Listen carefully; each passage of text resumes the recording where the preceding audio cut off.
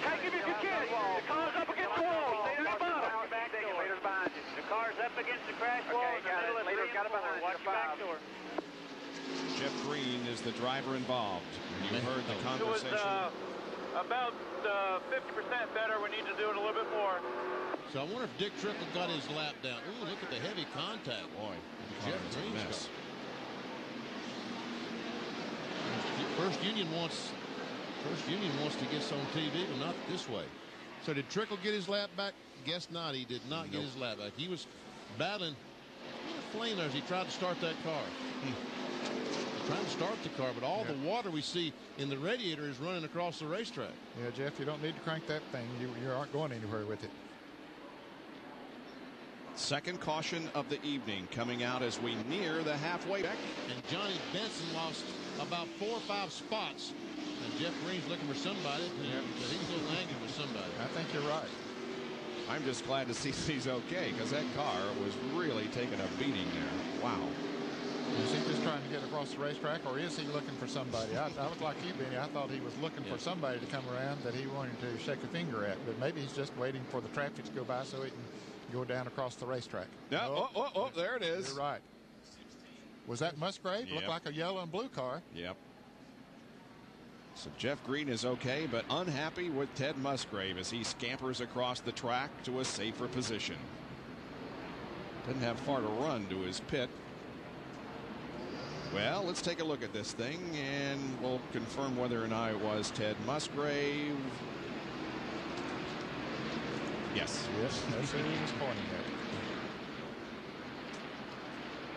Look at the top of your frame now. We'll see if we can catch what happened. It's already happened. And let's see, Musgrave is first car in that pack that came off of turn 4. A lot of cleanup necessary because, as we indicated, the radiator dumped out all of its water onto the racetrack, and so we will be under caution here for a few minutes. There's almost 100,000 people who have gathered here at Richmond International Raceway tonight. John Kernan. Jeff Green is walking by, obviously upset, does not want to stop to talk to us now. I have a feeling he is headed down pit road to a certain pit stall to talk to a certain crew. We would guess so also. Jerry? Well, I came to the First Union pit stall, and that crew is already headed down pit road, as now a NASCAR official is trying to get Jeff Green to head back to the garage, and Jeff says, no, I need to have a little discussion. Now, what Jeff Green told his First Union crew was that the 16 car turned him out in the corner, so he is going to go try to make his point. His crew members are already on their way to that stall to make their point. This could get very interesting. I think now finally the NASCAR official has made his point and turned him around. Thankfully, it headed him back to the garage area. Yep, we'll keep an eye on that situation, but it looks like Jeff Green has decided to go back and cool off for a little while before possibly talking with the Musgrave team.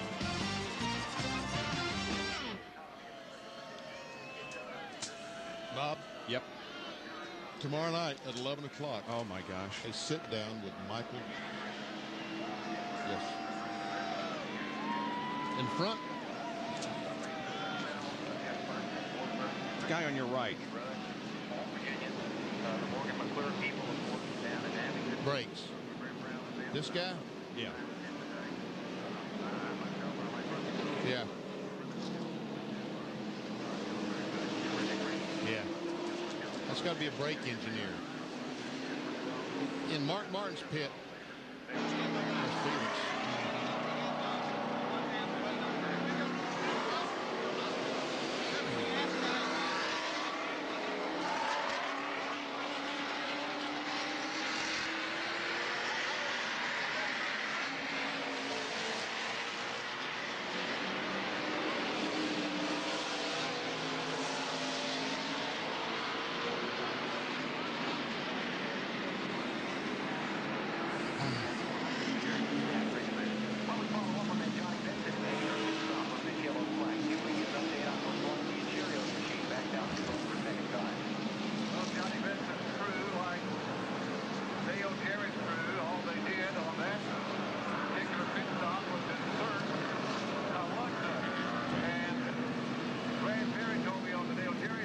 above Richmond International Raceway as we welcome you back to the Pontiac Excitement 400 under caution for the second time. Well, David, Jeff Green was discouraged from going down there. Felix Sabatis, the owner of the 46 car, is having a rather heated discussion with the Musgrave team. Now, John Kernan will talk to Jeff. Jeff getting a cool drink, trying to cool down a little bit. Jeff, you okay? Yeah, I'm okay. Just makes me mad. You know, we had a good car to start the race, and we got a little loose, and we was getting it better. Got a lap down there, and we had a long way to go, and that guy driving that 16, he spun me out before, and I don't know whether he's got a problem with me or not, but I don't want to tear anybody's race car up over it. He needs to come see me, not tear the guy's race car up. Felix gave me an opportunity to run, and thought he was doing a decent job. You know, we wasn't going to have the best finish, what we thought we were going to have, but had a long time to work on it, you know, and got to see the checker flag before we can finish well. So I just, you know, I don't try to rub on anybody or wreck anybody, and he's done it to me twice now, so I'm going to have a talk with him. All right, that's Jeff Green. Good luck next week, Jeff. There is Felix, the owner of the SABCO racing team. Well, we're 8 laps away from the halfway point here in Richmond. The lead is held by Terry Labonte with Mark Martin running inside. Back to racing for 3 laps at the brick. Oh, and a crash up in the straightaway, and this may end things. Several cars involved in an incident before crossing the start-finish line. But the problem is, Bob, there's a car sitting there, and they've got to. Now Nemechek is moving. I thought they were going to have to drive through a car sitting on the racetrack because they're racing back to the line. The first one back wins. The caution flag is out, but remember, they race back to the caution in NASCAR Winston Cup competition. And so Jeff Gordon is going to have to make sure that he keeps Mark Martin and Bobby Labonte behind him. Here they come off of corner number 4. And Ricky Rudd's car is very badly damaged as the caution is out, and Jeff Gordon will cross the line first to complete lap 158. 2 to go, and that could have been it. Well, the next time, now the pace car is going to pick them up. And there's no way in the world they can clean up these cars in 2 laps that I can see. The pace car will pick them up down in the corner. Is sensing a win by Jeff Gordon, the pace car. Oh, we have a car into the wall up ahead of Jeff Gordon, the leader, under caution. I think that might be Robert Presley. Here's a damaged car of Chad Little here at the bottom of your screen. So all kinds of activity here in the closing laps of this race. That is Robert Presley, who's up against the wall in corner number 2. We will not go back to green because we have cars literally all over the racetrack. Here's what happened as the green was coming out. And we see that someone just ran right in the back of, we saw the back of Jeff Green's car jump up in the air.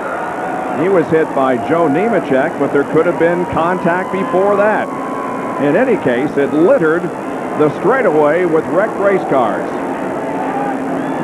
with it looks like Ricky Rudd coming out on the short end of everything.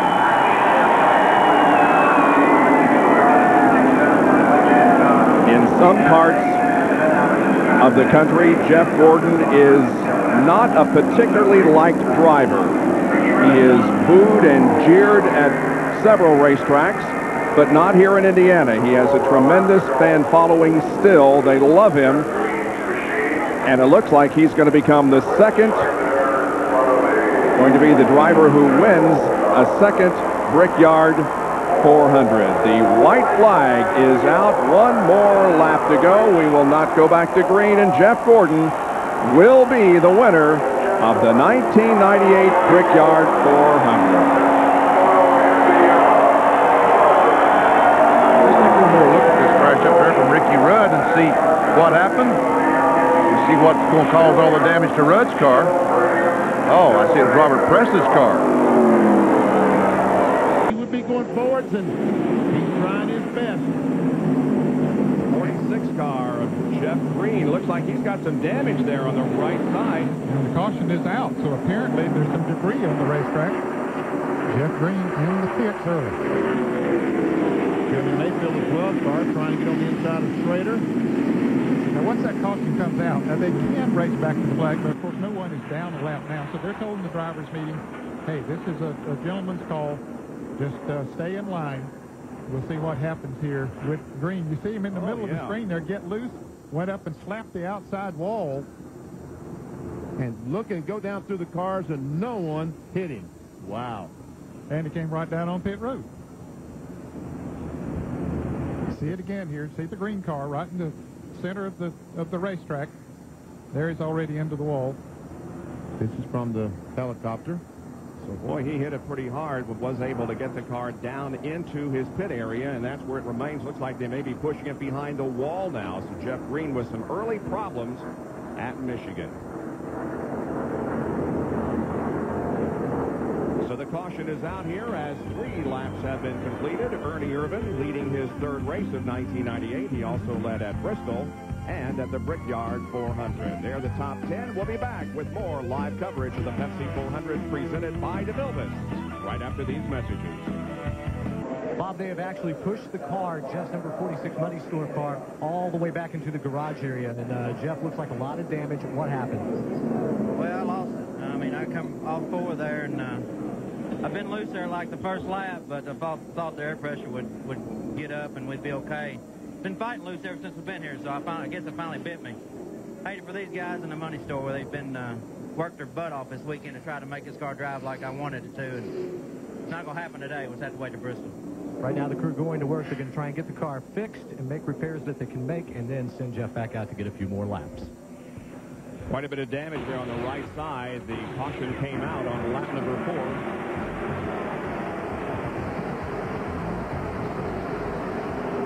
Just drove right down pit road. It's too bad that the damage wasn't minor enough that they could just... Already packing up the pits.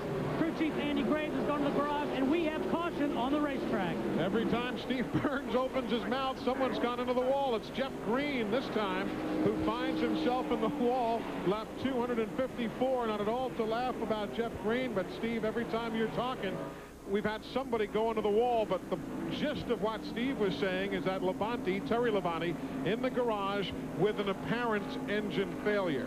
Yeah, Jeff Green hit on the driver's side there. You can see quite a bit of damage to the race car itself.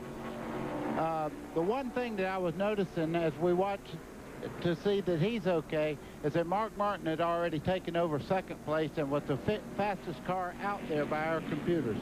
Let's go back moments ago. Here's what happened. As you see, he'd already broken free and caught the wall up there. That speedy try was from where Kenny Schrader had stopped on the racetrack, and Rich Bickle earlier as well. And here's that pass for 2nd, buddy. Well, he knows that Mark Martin's really on the move right now, and he could look in his mirror and see that he was closing 2-3 car lengths every lap. He just moved over and said, teammate, go after him. Those two drivers have such respect for each other. So caution, 4th time today, lap 256. It's our pleasure to be here. Back in a moment. Jeff Gordon continues to lead at New Hampshire International Speedway as he did in July of 1995 to the delight of Ray Evernham and the fact that he repeated in September of 1997, a repeat winner here at New Hampshire International Speedway. Welcome back, everybody. Eli Gold, Buddy Baker, Dick Berggren, Glenn Jarrett, Matt Yoakum, and Steve Burns all on hand here with the TNN Motorsports team. There's Jeff Green's car being pushed onto the rollback. Jeff is already out of the race car. Steve, one of the earlier reports, we were interrupted because of a car. Ricky Rudd, who's 8th fastest right now. Steve? And Alan, last time we saw Ricky Rudd, he was flat on his back, gasping for air, all burned up. First of all, congratulations, and how do you feel? Well, thanks a lot. I feel really pretty good. I'm a little bit tired right now, but I think everybody around Martinsville's tired. It was only a couple of days ago. But, you know, we're here at Charlotte, new race. Tested over here a couple of weeks ago, ran real well in the test, and qualified pretty decent tonight. A little disappointed. I got the car pushing, it drove good and stuck good in 1 and 2, and I got into 3 a little bit too deep, and I got the front end shoving the nose, and it probably cost us a 10th or so. But all in all, pretty happy with it. Good luck Sunday. Thank you. Jeff Green on the racetrack now was 6th fastest in qualifying at Martinsville a week ago. Down to the checkered flag, and let's see if he's able to crack the top 10. Green, well, not able to crack that top 10. In fact, 24th fastest out of 30 midway through qualifying. 43 started, 42 run. We have problems on the back straightaway. Down the back stretch. Number 3. I'll be on the back stretch here. Back it up, boys. See Johnny Benson in the 26. Jeff Bodine's in it. Hutch Strickland in the 55. Bickle in the 98, Green in the 46. Caution. Second time. That is Kevin LePage in the Prime Star machine. He's coming out. Little fire. You see Kevin moving.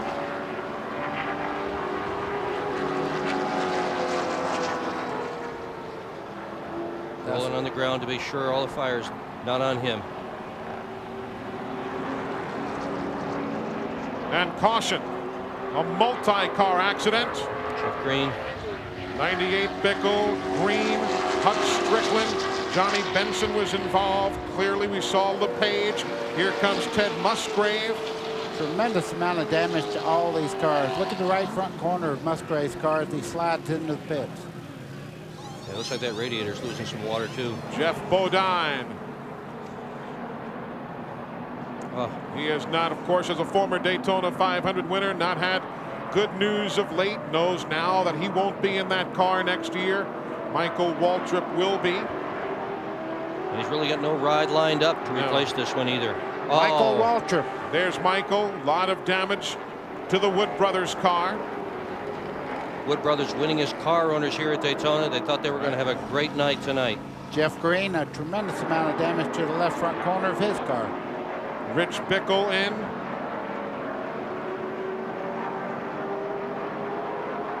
And again, there's the Hutch Strickland car. You see the net is down and he's moving around. Look at that tire. That come off the right rear of Michael Waltrip's car. What do you fix there? Everything's torn up so badly, they'll just have to make pieces to make that thing. It's wrapped around the rear end house, and you see them snatching on that rubber there, trying to get it off. Oh, dragging pieces and parts. Meanwhile, all the leaders will come in for pit stops. Lap number 33 will be pit stops for all the leaders.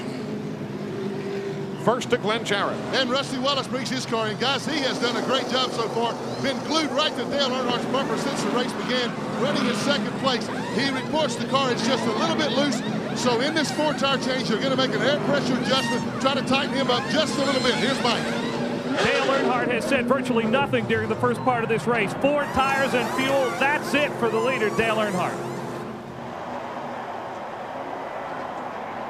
All of these stops under caution, lap 33. It looked like Rusty Wallace may have won the war on pit stops there. He leaves Dale Earnhardt off pit road. That's the same car Rusty Wallace had last week at Talladega.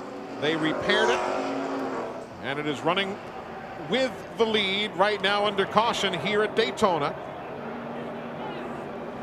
Glenn, good work by that Robin Pemberton crew. Boy, just as you said that, Eli, Robin looked at me and had a big smile and winked at me.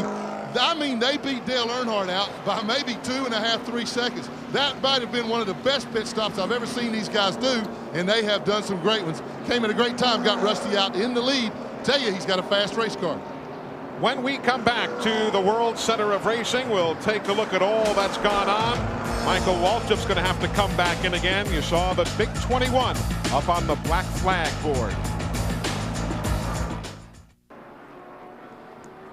Now there is what remains of the Prime Star machine, the Ford Taurus of Kevin LePage.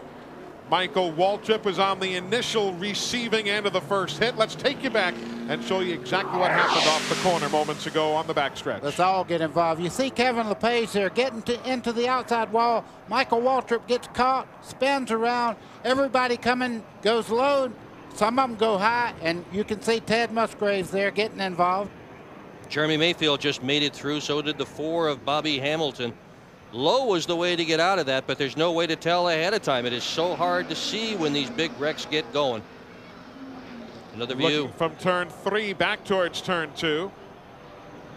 And you can see visibility's down. You cannot see a thing when you go through. With all the tire smoke and the car spinning round and round, how would you know where to go? Look at Bill Elliott back there. You saw the golden arches. He just woed it on down. Experience will do that for you. Picked the right lane, went down low, and just took it easy and managed to get through there without a nick on his race car. Oh, boy. Oh. But again, Kevin LePage's car you saw alone on the low side of the racetrack. Break loose, clip Michael Waltrip, and the wreck was on. Jeff Bodine there in the 7. He really tried to go low, and that got him involved. So there wasn't any Look at set Dallenbach. pattern. Dallenbach just got through that mess too. I don't know how he saw his way through. Well, let's take a look. Let's see. We're Look, riding I got with Wally it. with the camera. This is what you can see in a major speedway wreck. Nothing. You see right there? What would you do? Listen. He hit it. Just barely touched the outside wall, and he was lucky nobody was there. Oh, look at what's left of LePage's car. Again, this is a replay of earlier. Kevin LePage after the accident. And on to the infield care center, where we'll have an update for you shortly. Under caution for the second time tonight. The first caution was at lap 13 for a little rain shower. Now a multi-car accident at lap 32.